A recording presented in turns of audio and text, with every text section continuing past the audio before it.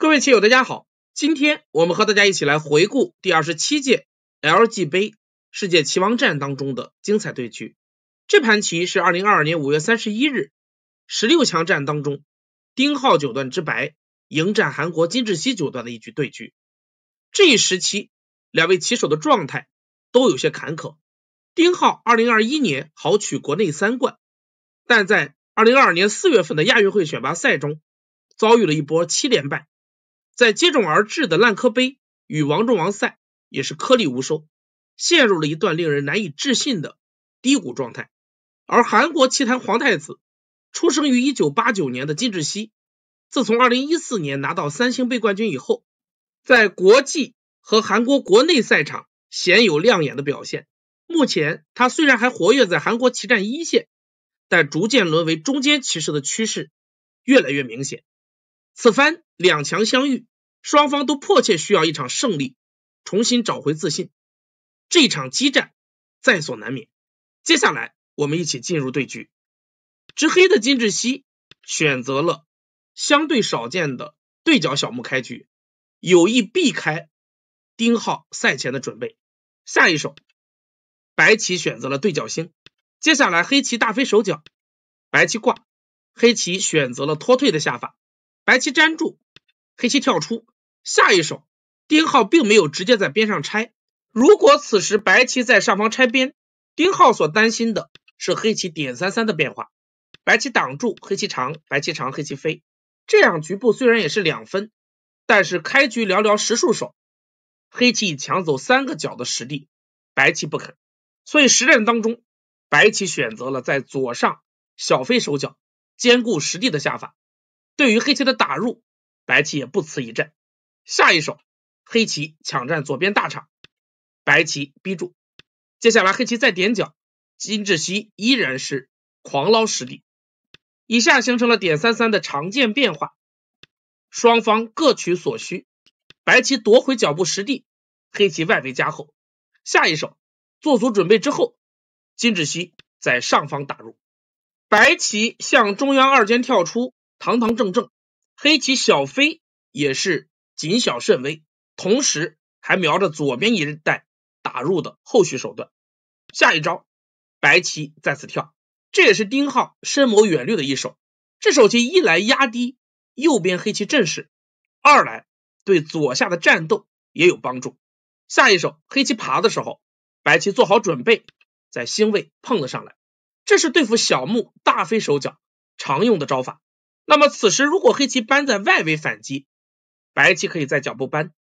黑棋断打，白棋长出，黑棋粘住，白棋打完之后，接下来在上方打吃之后逃出，是行棋步调。黑棋断吃补棋，白棋再次扳住黑棋的3子头，黑棋再扳，白棋打吃先手，下一手可以连扳在此处，黑棋断，白棋粘，接下来黑棋回到脚步补断，我们此时就可以看到早先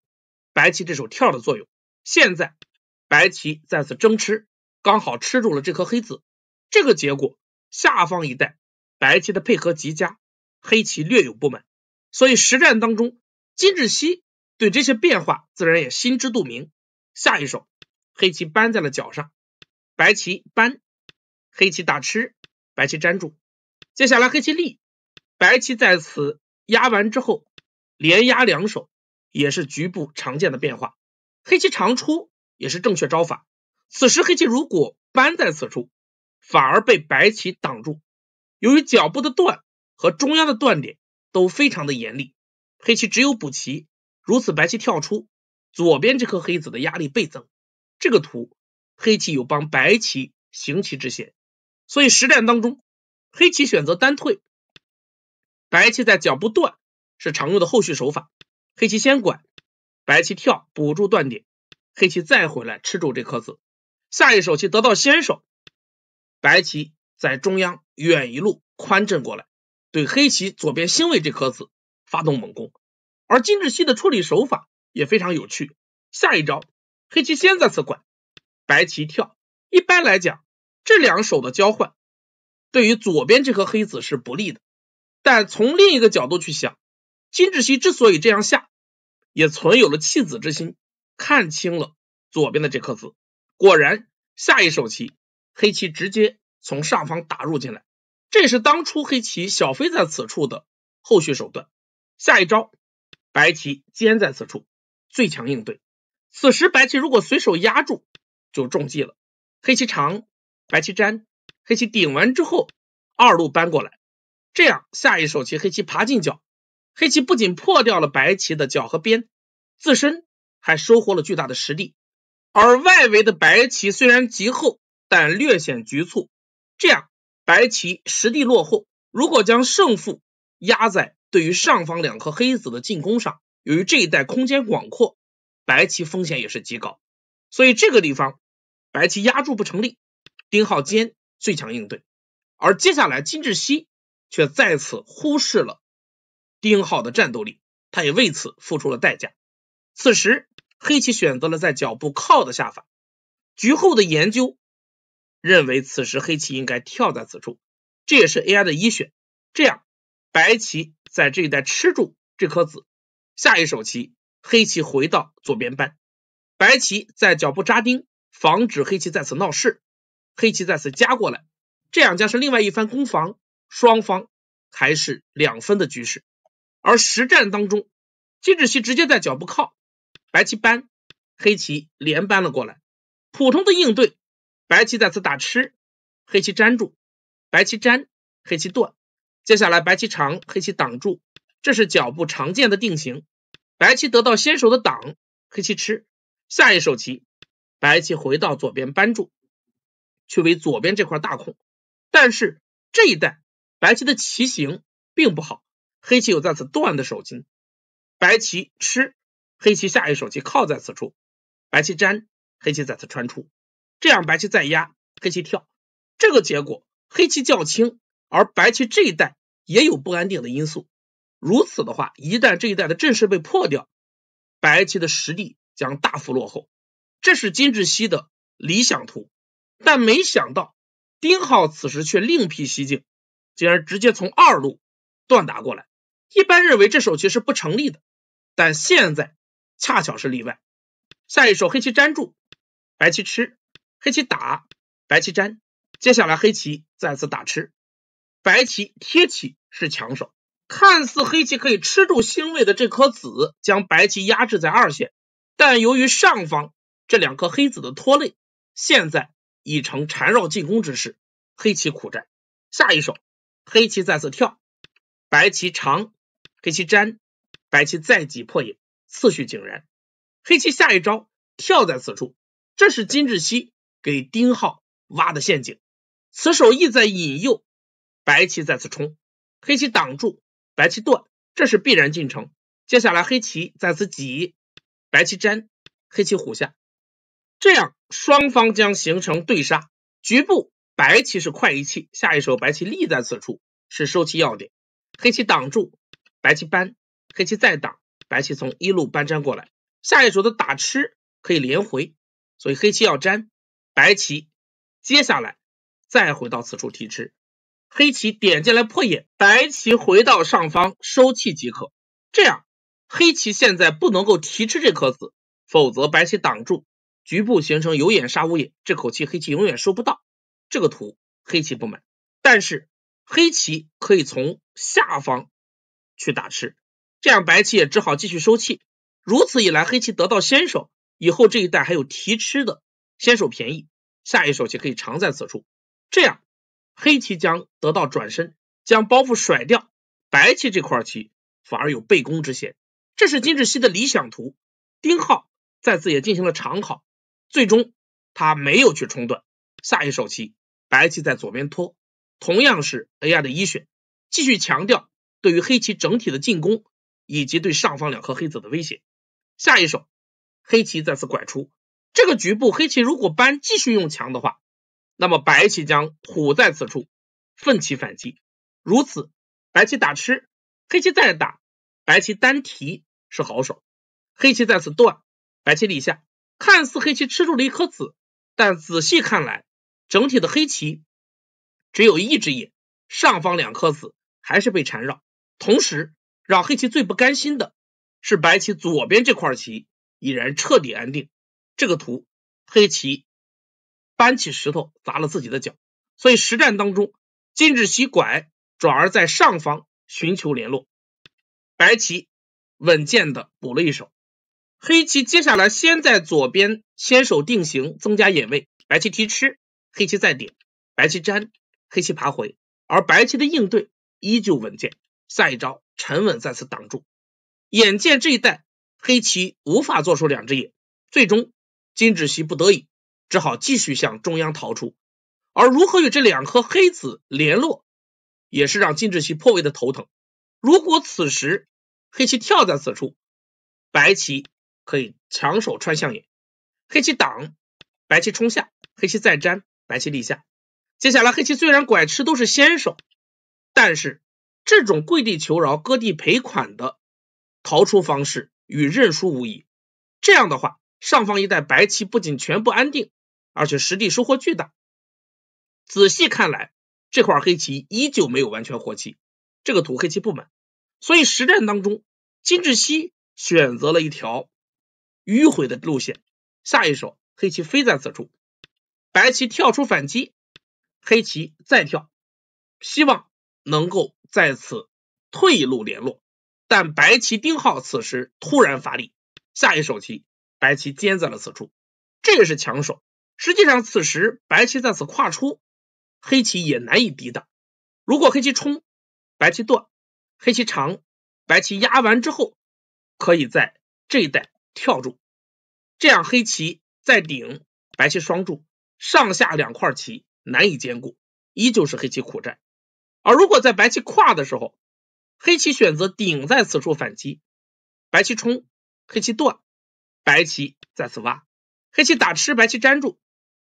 看似这一带黑棋争姿有力，可以吃住两颗白子，但是白棋这一断的时候，黑棋崩溃，左边被全部鲸吞，打吃白棋可以逃出，再打白棋的打成为先手，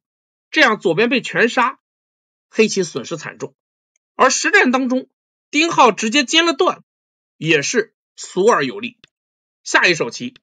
黑棋在此打吃，白棋长出，接下来黑棋贴，白棋在中央拐出继续缠绕，而黑棋下一手的挖也是金志熙苦心的一手。这一带黑棋期待着白棋在此打吃，如此黑棋的打成为先手，接下来愉快的先手滚包之后回到中央补住断点，这样这块黑棋已经安定，而上方黑棋的眼形也有增加，这个图黑棋还可战。但是丁浩接下来再次下出了一选的好手，此时白棋先在上方尖，要求黑棋联络，黑棋这一带如果被穿下，这三颗子将被杀，无奈黑棋只好挡住，如此一来黑棋的这个打吃被防住，白棋就可以安心的在上方打。下一手棋黑棋粘，白棋粘回，黑棋在上方虎，白棋先在脚步挤适应手，黑棋粘住，接下来白棋再飞，对上方的黑棋先行搜刮，黑棋挡住，白棋再跳点，黑棋冲，白棋退。现在这块黑棋需要做活，局部而言黑棋如果尖在此处，白棋可以在此挤，这样中央的这两颗子就被断下来了，因为黑棋不能再粘，否则这一扑提吃挡住，局部已经无法做活，再走扳住即可，这样死掉。那么扑的时候如果走这个也是大同小异的，这个被一点，局部还是无法做出两只眼，所以中央两颗子被杀，白棋这一带全部成空，当然黑棋不能满意。而如果黑棋单团在此处也有担心，这样白棋可以先在中央定型，逼迫左边的黑棋表态，黑棋顶住，白棋粘，黑棋再尖在此处做眼活棋，白棋再从上方尖过来强杀，这样黑棋再打，白棋长出，黑棋再冲，意图让白棋逃跑，黑棋得到压的先手从中央靠出的时候，白棋可以在此并住，黑棋吃，白棋加过来，整体的黑棋眼位不足，这个图黑棋极其的凶险。所以不得已实战当中金志熙只好施展苦肉计，下一手棋黑棋在此先挖，白棋打吃，黑棋再打，确保这步团是先手，白棋当然就愉快的提花，黑棋再一尖，这块棋总算安定活棋，但是白棋这一带也彻底的加厚了，得到先手。下一手棋，白棋抢占了下方最后的这个大场。盘点整个上方和左边一带的战斗，黑棋虽然暂时都确保了自身活棋，但是白棋外围也彻底加厚，同时这两块棋以后都要面临白棋的搜刮，还有各种劫财的借用，所以现在白棋的胜率已经达到了 93.4%。 我们继续欣赏下一手棋，黑棋再次贴棋，一来瞄着利用脚步两颗黑子的余位在这一带打入的手段，同时以后在左边一带扳，左边黑棋的阵势也膨胀起来，而白棋自然不肯。下一手棋再次跳，压制黑棋，同时继续走后中央，黑棋自然也不甘示弱，下一手棋再次打入。接下来白棋简明跳出，黑棋跳，白棋从上方打吃定型，黑棋几是先手，白棋粘，黑棋坚在此处，左右各有一只野，终于活棋，但白棋得到先手，在中央堂堂正正跳出，黑棋这两颗子也未安定，所以只好跟着跳出。下一手白棋回到左边扳收控，黑棋断是局部试探应手的好棋，这个地方白棋味道最好的下法是打吃在此处，但这样一来黑棋随时有从二路打的手段，这个结果白棋目数亏损，所以实战当中丁浩在这个地方做出了决断，下一手棋他选择了长，护住边上的目数。黑棋接下来再次挖，追究白棋的气紧和断点，下一手白棋挡住，黑棋粘住，此时白棋这个地方依然有断，但早在当初左边长时，丁浩已经看清了这两颗子，因为毕竟上方的黑棋已然活棋。下一手棋白棋选择了在下方拆，这手棋同样价值不菲，既捞取了目数，又安定了这三颗子。接下来黑棋断吃也是必然的反击，白棋隐忍粘住，黑棋再从上方拐的时候，丁浩面临选择。局后问及此处，丁浩说道，他虽然感觉这一带自己的棋好下，但并没有太大的优势意识，局面并不乐观，所以接下来的招法他撑得很满，但实际上局后研究才发现他一直是占有优势，甚至此时已接近胜势。白棋此时最简明的下法是虎在此处补棋，只要整体不出问题，这盘棋黑棋已经翻不了天。但实战当中丁浩选择了更为强硬的再次虎下的下法，黑棋则抓住时机再次打吃，白棋挡住，黑棋提，双方形成了劫争，而这个劫给局面增加了变数。下一招棋白棋选择长出脚步这颗子找劫，金志熙迎来了全盘唯一也是最后一次的扳平局面的机会。此时黑棋最强硬的下法是断在此处，将这个劫争扩大，白棋提劫，黑棋再次打吃，白棋必然要应，因为有了脚步这颗长的子，如果此时白棋不应，那么这步棋就等于白白停了一手，这个对于职业高手而言是无法接受的。而白棋粘住，黑棋提回，白棋再从下方找劫的时候，黑棋直接把劫争消掉即可，这样白棋提，黑棋扳出，白棋在左下一带的目数收获巨大，但黑棋在右边同样也围出了大空，而且这手扳完之后，上方的白棋没活，全局的厚薄已然逆转，这样黑棋的胜率有 54% 左右。然而实战当中金志熙却错过了这个机会，下一手棋黑棋跟着应，白棋提劫，如此黑棋反而陷入了困境。现在黑棋既要强行撑住这个劫，利用劫争获利，同时在寻劫过程当中又不能找损劫。我们继续来欣赏下一手棋，黑棋再次打吃，白棋粘住，接下来黑棋提，白棋从上方点入，这是巨大的劫财，黑棋扳住，白棋提，下一手棋黑棋立，白棋挡住，黑棋提吃，白棋点进来，黑棋也只好跟着应住，白棋再提劫，下一招黑棋选择了点，追究下方白棋的保卫，白棋粘住，黑棋提劫，接下来白棋虎在此处，减轻这个劫争对自己的威胁。此时依然是白棋优势的局面，而金志熙好不容易抓住这个机会，自然也不肯轻易放过。下一手棋，黑棋再次搬出反击，白棋拐住，黑棋直接横顶过来，既威胁此处的冲出，又威胁上方断吃的手段。白棋先提劫，黑棋下一手棋搬在此处找劫，白棋当然应住，黑棋提劫，白棋退连回。接下来黑棋再冲，白棋挡住，黑棋接下来粘回断点，威胁这一带白棋的断点，但实际上白棋这块棋已经是活形。下一手棋，白棋先提劫，黑棋冲是本局最后的败招，这个手法显然是损的。那么此时黑棋还是应该先找不损的劫，可以在上方冲，这是劫财，否则下一手黑棋可以再次逃出，吃住白棋这块棋，白棋挡住，黑棋再回来提劫，白棋打吃做活上方这块棋，黑棋粘住，然后白棋再次飞补住中央的断点，黑棋打吃，白棋打，黑棋提，白棋虎住，这样接下来黑棋从下方飞收官，虽然形势依然是白棋占优，但是差距并不大，这样收官黑棋未必就没有机会。然而实战当中，金志熙选择了找损劫，白棋挡住，黑棋再提，白棋接下来先在中央飞补断，丁浩下的非常的稳健。下一手棋，黑棋再次先压，白棋长出，然后黑棋断在了此处，继续开劫。那么有些棋友可能会有疑问，这个时候黑棋断在这儿，强攻上方白棋可不可以？如此白棋提吃，黑棋再粘的时候，白棋从上方搬，这块棋做活没有问题，因为中央一带有一只后手眼。现在如果黑棋破眼，白棋做眼就活棋了。那么如果这一带黑棋挡住，白棋做眼，这两个眼位还是见合，白棋做活，那么黑棋这一带一无所获。所以实战当中，黑棋选择断吃扩大劫争，白棋依旧跟着应。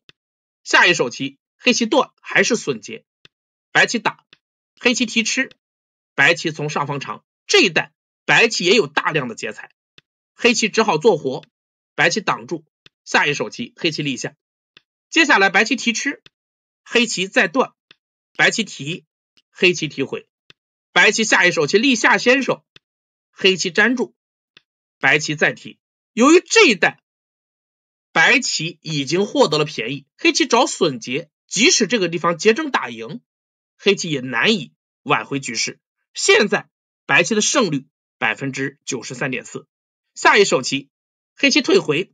白棋爬回了这颗子，左下黑棋的损失进一步加大，而率先进入读秒的金志熙此时已经顾不上这些。下一手棋黑棋提回劫，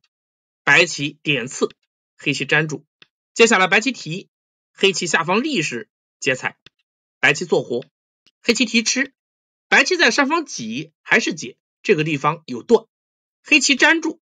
白棋提回。下一手棋黑棋点，这又是一步损劫，因为白棋根本不会提吃这两颗子，而是直接在中央吃住了这颗黑棋，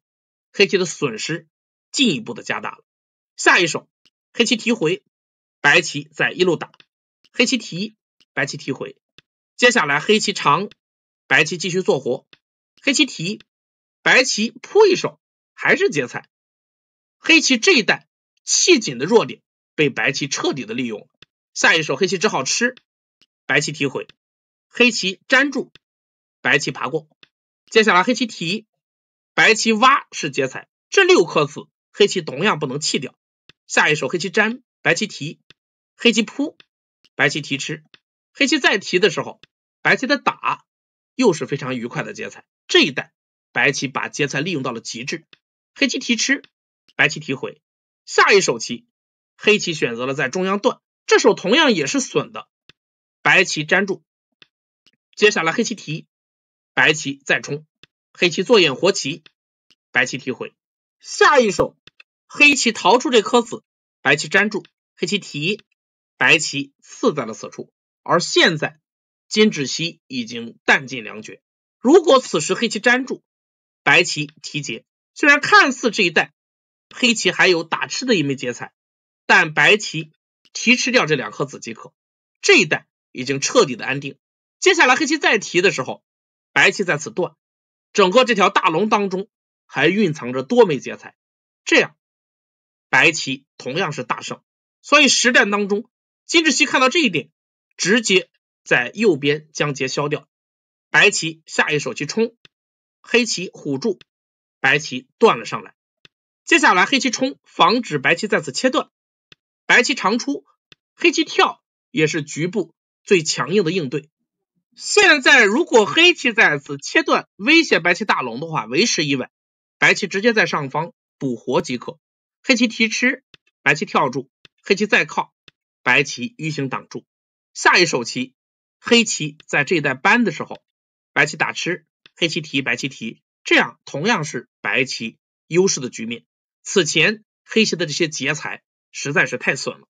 我们继续看实战当中，黑棋跳在此处，白棋如果断吃，黑棋粘住，下一手长出，这3颗白子无法逃出，而下方一带黑棋在此夹或者尖在此处都可以确保活棋，这样白棋反而没有什么收获。但丁浩也不会再去强杀黑棋。下一手棋白棋在上方先补活，黑棋打吃，白棋粘住，接下来黑棋夹在此处定型，白棋长出，局面已经接近尾声。而金志熙此时也做出了最后一搏，黑棋在此断，然后从上方挡住，要求白棋做活。但丁浩艺高人胆大，此处已经算清变化，下一手棋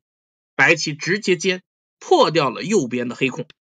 黑棋只好粘住断点，防止这一带被白棋速挂。而接下来白棋跳封住中央，至于上方一带并没有什么手段。现在如果黑棋在此打吃，白棋可以打在此处，下一手一团就活棋了。而黑棋再破眼，白棋挡住做劫，这样这2个劫形成一个连环劫，白棋活棋没有任何问题。所以实战当中，金志熙选择了点入搜刮白棋，获取官子便宜。白棋打吃，黑棋断吃这颗子，白棋就提吃，由于这一带随时可以做活，这块白棋没有危险。下一手黑棋冲，白棋挡，上方的最后一扑被白棋化解。现在金志熙接下来的招法不过是在调整心情而已。双方在右边又坚持了几手劫争，但是已然与胜负无关。黑棋在此弯，白棋消掉劫，接下来黑棋粘住，白棋团住。下一手棋黑棋再跳点，白棋从中央压过来的时候，金志熙眼见逆转无望，投子认输。本局是丁浩执白的明局，也是完胜的一局。在开局阶段，黑棋左上贸然出动之后，白棋借助攻击一直牢牢地控制着局面的主动。虽然后边打劫的时候，黑棋出现过一瞬间升级劫争的良机，但全盘只有这一次机会，而且由于读秒以及转换后局面过于的复杂混乱，金志熙最终没有鼓起勇气做出最后的反击，此后再没有找到任何的机会。赢下这盘棋，丁浩顺利的挺进了第27届 LG 杯的8强。今天的讲解就到这里，感谢大家关注，我们下个视频再见。